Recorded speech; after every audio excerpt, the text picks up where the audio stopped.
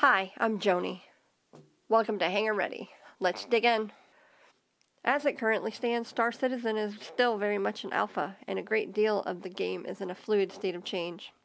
That means that aspects of the game are greatly different from when it goes live. That doesn't mean that there's no game. There's quite a bit to do in-game that make it fun and exciting to participate in. So one of the mechanics of this game is mining, and it basically boils down to resource collection and sale of this resource. There are a few options for how to accomplish this, depending on the scale of which you dive in. Small-scale mining utilizes the equivalent of a shovel, a backpack, and the mule you rode in on to find the mineable material and get it somewhere to be sold. This is easily accomplished by going to an outfitter, buying some inexpensive equipment, and hopping on your trusty jalopy to go find that gold. It's a space-age version of Go West, young man, with an entire star system available to you to travel and find your riches.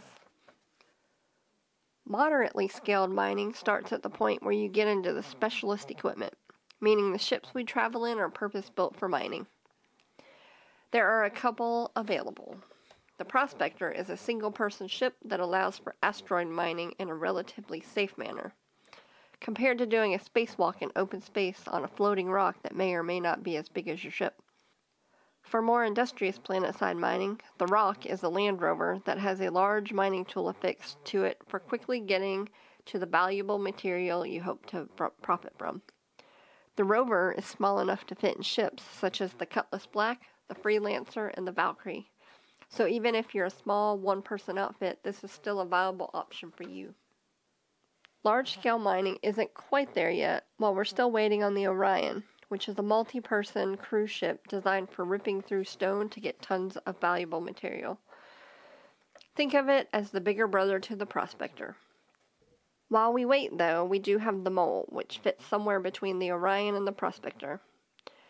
With a max crew of 4, you and a few friends can fly around, looking for asteroids to mine, and have 3 simultaneous drilling operations on the same ship, expediting the process of mining asteroids immensely.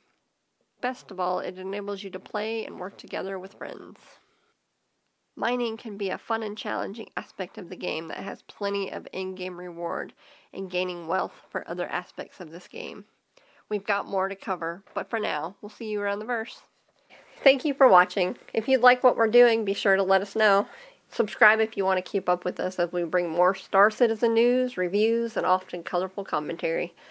We have a live show at least once a month where we cover just about everything within the game and community, as well as interact with you guys. We'll see you around the verse.